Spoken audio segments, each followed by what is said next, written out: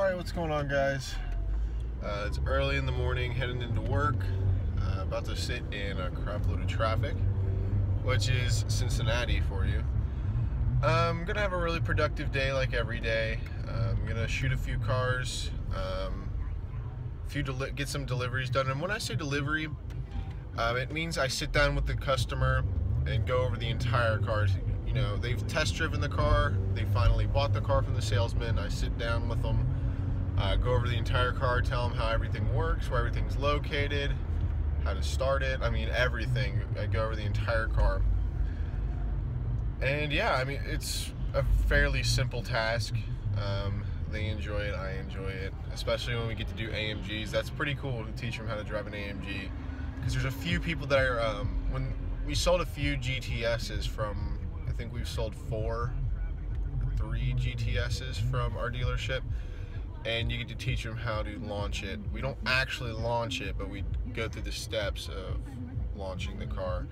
It's kind of like getting at like the presidential nuclear briefcase.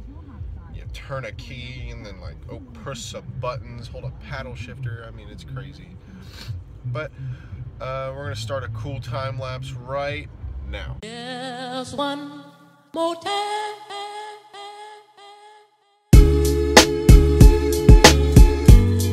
You look for me. You look for me. You look for me. And you know what? One more.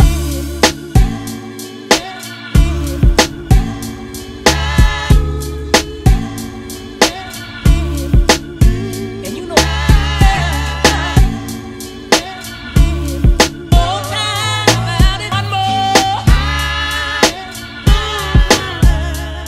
Yeah.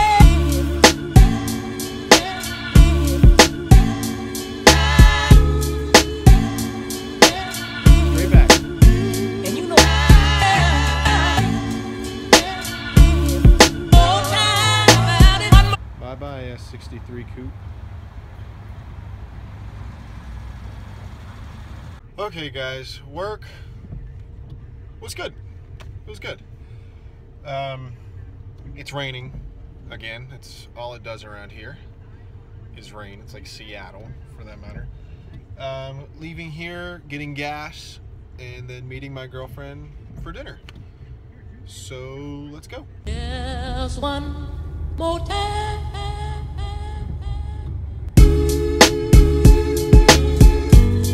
You look for me.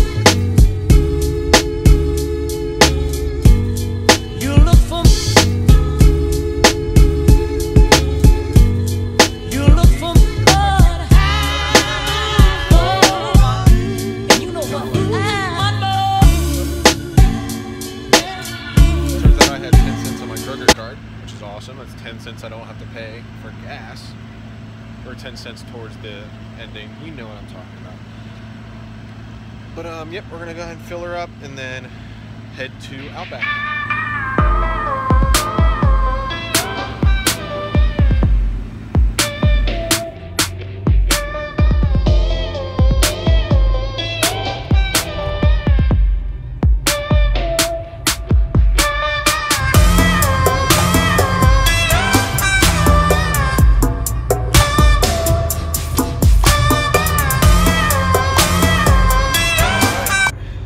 Amazing dinner.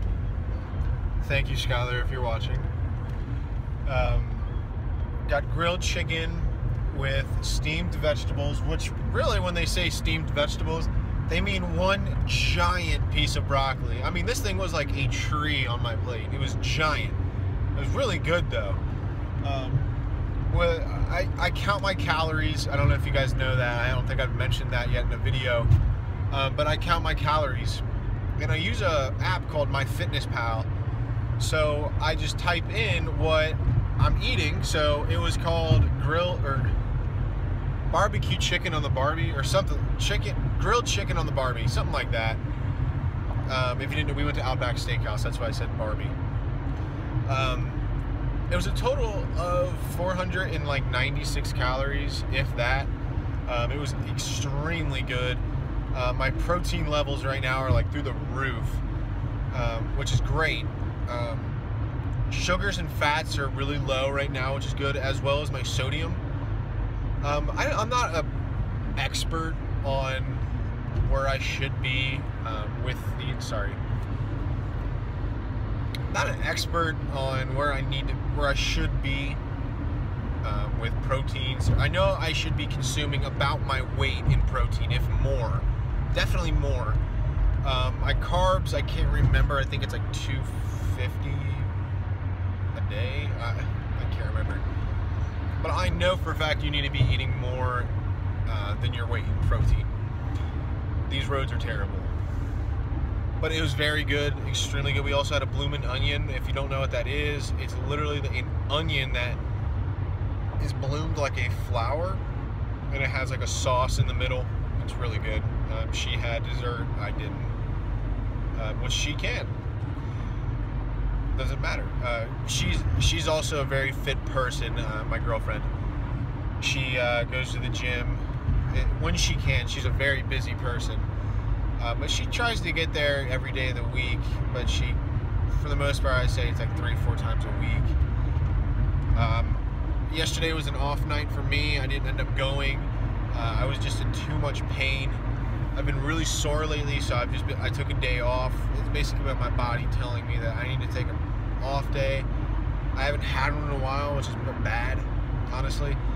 I went to bed around 10 o'clock, which is a good thing.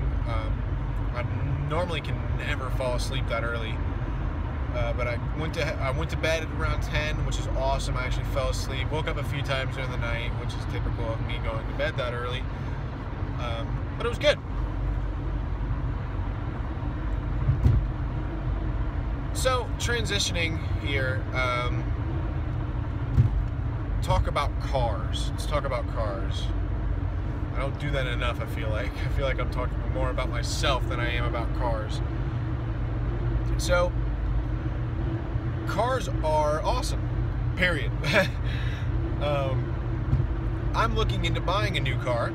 If you guys didn't know, I drive a 2000, early 2000 Volkswagen Golf. It's not a GTI, it's just a Golf. It's an automatic, unfortunately. I prefer to drive a stick shift. Speaking of stick shift, going off topic, I drove an Evo today. Insane. I like them. Would never buy one though. We'll save that for another video though. But yeah, I'm looking into buying a new car. I have it down to 2 cars that I want to get. It's either going to be a Mark 6. I'll tell you why a little bit in another video why I won't buy a Mark 7. But a Mark 6 Volkswagen GTI or Golf R, if I can find one for a good price. I can't find one that's like reasonably priced.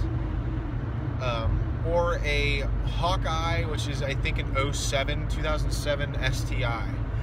Now, those are 2 very different cars in the sense. Well, not extremely different, but body definitely, and performance-wise, definitely. But I really, really like the STI for the all-wheel drive. The sound, oh my gosh.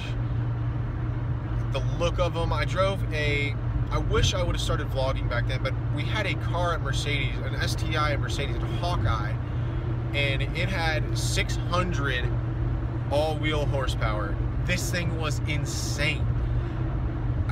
It was built to withstand 1,000 horsepower, and it had over $20,000 worth of work done to the engine. And the guy who built it was just a beast. The car was just a beast. It was so fast. The turbo was massive. I took it to Cars and Coffee one morning, and people were just like, dang, this thing is nuts. I'm like, I know. But we ended up selling it for like 30 grand, and I really wanted to buy the car, but I'm like, that is just way too much money for me. Well, I could afford that, but that's just way too much money for that car. But for how much work was done to it, I gotta say that was probably reasonably priced. The car only had 24,000 miles. So actually, in the end, I guess that's a reasonably priced car. I guess I'm just saying it's too expensive due to the fact that it's an 07. So I've seen R32, Volkswagen R32s go for around 20, so I can't be saying anything like that.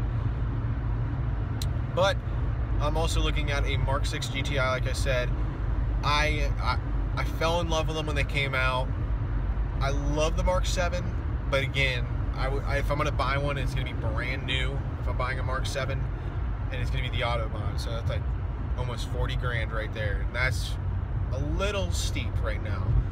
I'm looking at a Mark 6 because I fell in love with them again. Yeah, I fell in love with them in high school. A good friend of mine bought one in high school, and I was obsessed with it. It was just beautiful. It was white. It was lowered about 2 inches, and it was just a perfect ride height. He kept it. It was pretty much stock. It had a blow-off valve in it, like from HKS, and it sounded cool. And I was just, at the time, I'm like, oh, that's so cool. It makes up sound when he shifts gears. But I mean, that was then. I mean, yeah, I'll do it now, but I'm gonna get it tuned by like APR or something, because I know what I'm doing now for the most part. But yeah, those are the two cars I'm looking at. Right now, I'm definitely leaning towards the GTI due to the fact that the interior is absolutely amazing. Nothing against the STI, but it is kind of bland in there when it comes to interior. GTI never fails to amaze me.